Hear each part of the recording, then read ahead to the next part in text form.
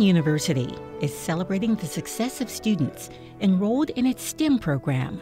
STEM standing for Science, Technology, Engineering, and Math.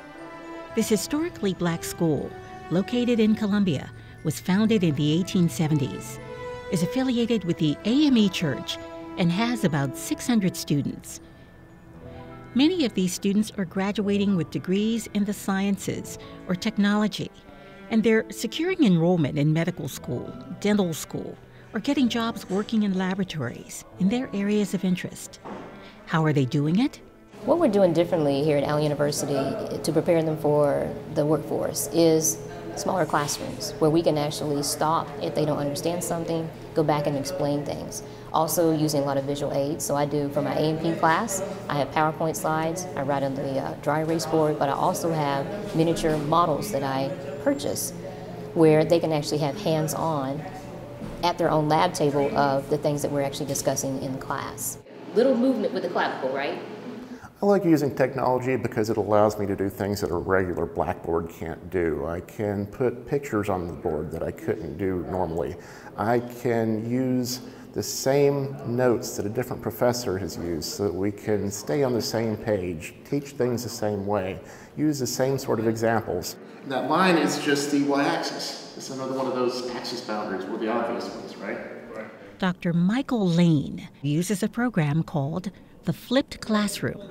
The flipped classroom is where the students outside of class are watching the video that would normally be taught inside the classroom. So they learn the material outside of class, and then inside the classroom they get to apply their learning and practice the problems, and it helps them to learn the material with the teacher's help through example rather than through sitting in a lecture. And it also allows for extra class time for them to be able to practice more with the teacher rather than just going back into their rooms and trying the problems on their own. I really do believe it is helping them to do well in the course and to learn things more effectively. I'm going to monitor this water quality. When it comes to the environment, Dr. Tamahiro Kawaguchi encourages his biology students to use what they learn outside of the classroom with a program called LabQuest. I'm teaching students how to use this state-of-the-art device called LabQuest to monitor water temperature, water conductivities, pH. Not only that, we ask students to go outside of the classroom to monitor the stream they are interested in, and then they can actually participate, volunteer monitoring program. So their students learn the knowledge in the classroom, but at the same time, they're actually participating as a next workforce to monitor the water quality. So that by doing so, they are actually doing the learning as well as the internship at the same time. Now, I want to quickly show you how to calculate the GC content. Dr. Oluwole Ario teaches molecular biology. He stresses the importance of practical activity. I found out that the very best way to really engage students is to bring in hands-on activities into the class that relates to the topic that is actually being taught in the class. So that way it sticks better with them. Eventually they develop interest, then spur them up to become, to want to go into such a profession. I feel fulfilled as a professor. I don't think I could be in any other place that would be better satisfying to me, because I believe in life that if you're able to reach just one person, then you're making an impact. Now, we want to print the result, right? Mr. Abdallah Rabieh is another instructor in Allen University's Science and Technology program who believes in the magic of hands-on projects and internships. The class, we try to use a hand-on project. I divide the class by half. Half, I explain the subject, and then half of the class, I'm going to give them assignment to do it on the computers. And there is one important thing.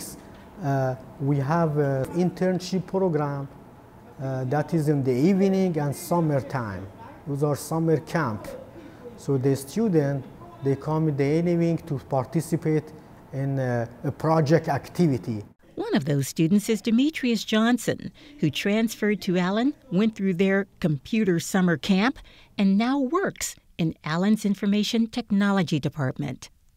The first semester I came here, Rave was already trying to get me with the IT department, and I told him I wasn't confident that I had the info or the knowledge to apply it yet. He was like, don't worry about it, we'll teach you. Like, you can start at zero, and you'll walk, then you'll run. And he got me in with IT over the summer.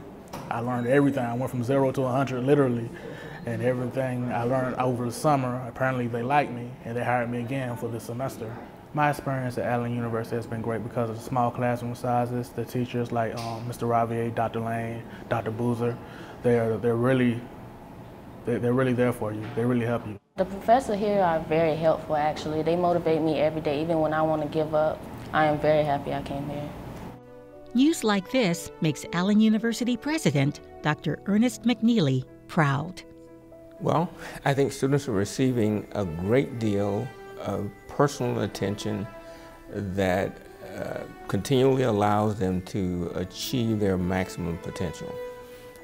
We have a very dedicated faculty in the STEM disciplines, and they provide the kinds of inspiration and instruction that has been very important in our students moving on to graduate school, to medical school, and to a number of highly paid positions in technology.